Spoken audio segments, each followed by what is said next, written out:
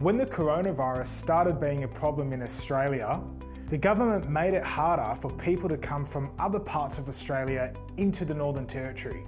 They also stopped people from moving between communities and the towns. Inside the Northern Territory, this was known as biosecurity areas.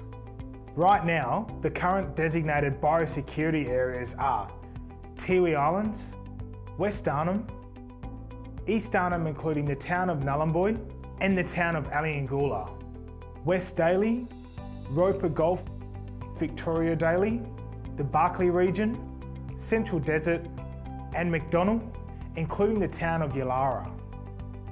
Inside the Northern Territory, the government will get rid of the biosecurity areas.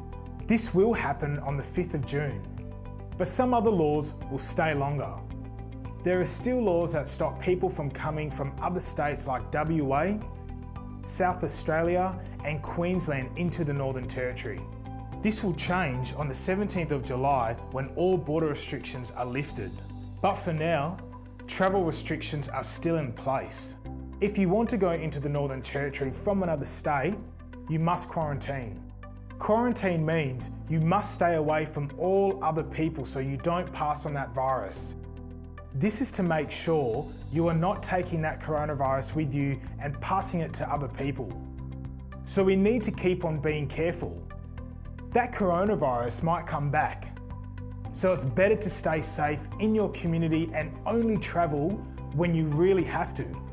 If you want to talk more about the changes in the law, call Naja. Naja can help you with legal problems.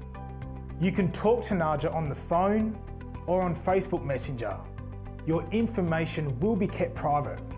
Here are the numbers for Naja. Stay safe and thank you for sharing this important information.